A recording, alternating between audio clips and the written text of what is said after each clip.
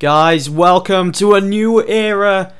I am the new Everton manager and this is my new career. Thanks for joining me once again. And it's going to be great. It's something fresh for the channel and I can't wait to get going. It was a hard choice, but I finally fell upon Everton. I couldn't think of another team to manage after Manchester United in the Premier League out of every single team that was in the season of 2012 and 2013. And to be honest, Everton aren't really a bad team. They've got a great squad, really strong side after what David Moyes has done in real life. He's really built them up, a great set of players. And I went to take a look at the squad reports, see the sort of players that I'm going to be dealing with over this next season. And we got players like Pienaar, Ross Barkley, Anichebe, Leighton Baines, Tim Howard, who is a former Man United goalkeeper, Jelavic as well, John Heitinga. There's so many players. Fellaini, how could I forget Fellaini? I cannot wait to get going with this season. I really can't. It's going to be a tough one, and I didn't even have European football at the start. I didn't activate that, so I'm going to be working my ass off to get us into the Europa League and hopefully have a successful campaign in that, as well as the FA Cup and the Capital One Cup. I'm not too sure about the Premier League. I'm not going to be going for that title just yet. I still need to build up the team. As you can see here, my budget allocation, I've only got 7.5. And this is sort of an idea of what David Moyes had in real life when he was at Everton. But he made the most of it. He made Everton a really stable side. Even some of the top teams like United, Chelsea, City, Arsenal, Liverpool, they find it a real struggle to go against the Toffees. And as everybody does, as soon as they start a new career on FIFA, they've got to go straight to the transfers, see which players they can sign up. And this is my shortlist that I came up, which will probably change over time. We got players like Wilfried Zaha, Jordan Ayew, Quincy Owusu-Obey, Darren Bent, and there's also some players in there which is kind of reminiscent for me from when I first started liking football, when they was just in their glory days, like Nesta and Mikel Forsell. Just brilliant. And look at this, Arsenal were keen to sign Tevez. They probably won't get him. And Mats Hummels is in talks with Man City. Hopefully he goes to Manchester United. I did put an inquiry for Quincy Owusu-Obey, hoping to bring him back to the Premier League. Panathinaikos said they would consider a bid in the region of 2.4 mil.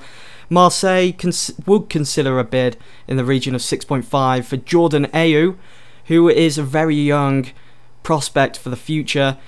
We get a transfer offer then for Jelavic from Sunderland for 4.3. I do reject because he's one of the better strikers that we have at the overall rating of 77. So anyway, we start our pre-season friendly. It's my first game in charge with Everton, and we are playing at Goodison Park. Why that feels so weird saying that, because normally I'd be saying it playing at Old Trafford. Anyway, this is my starting 11. Tim Howard, Coleman, Jagielka. We got Heitinga, Baines, Pienaar, Osman, Gibson, Mirallas, Fellaini and Jelavic up front. And it was a pretty dull game. Look at that player face planting the grass, and I thought it was going to be a penalty. Marouane Fellaini swings in across, but the goalkeeper comes out and punches it away. And at half time we were still level with Deportivo. Not a bad first half. With my first game in charge of Everton, I bring on Anichebe and Phil Neville and taking off Osman and Jelavic, hoping to get that goal. Just a pair of fresh legs as well. I did think I gave away a penalty here, but no, I didn't. But full time came around and the game ended 0-0. Kind of disappointing, seeing that it was my first game in charge. But that's okay. We're gonna work on that. We're gonna build the squad up. After the game, I do put in a transfer offer for Quincy Owusu-Obey. His overall is 73, but have you seen his pace? It is 90, and I would love a player like that because, as we all know, pace is a main factor on FIFA 13. Our next friendly game is against Marseille. I'm only going to be showing the goals because it's only the pre-season friendlies.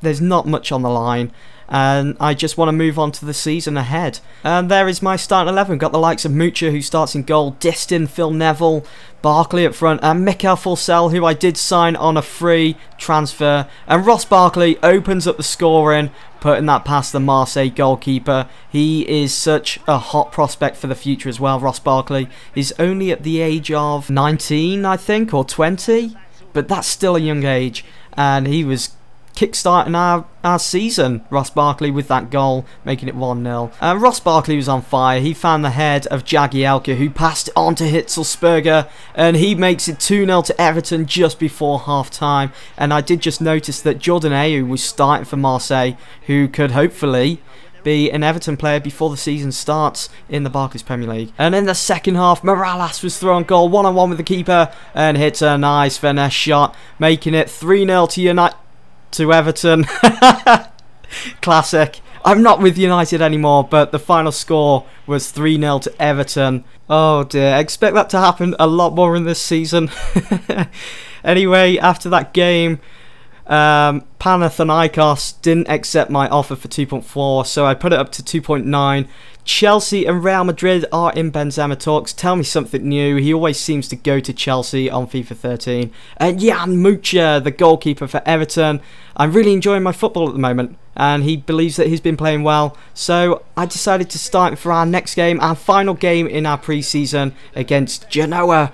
And here is my start 11. Mucha, Coleman, Jagielka, Diston, Baines, Morales, Gibson, Osman, Pienaar, Fellaini and Anichebe, putting Jelavic out onto the bench, and I've still got that formation of the 4-4-1-1. I'm going to see how that works. I'm going to be trying out different formations as well.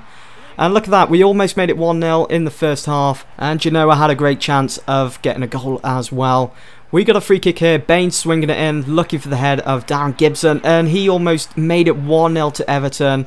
I do take off Osman, Fellaini and Anichebe for Jelavic, Barkley and Hitzelsperger. 3 good players that had a great game against Marseille.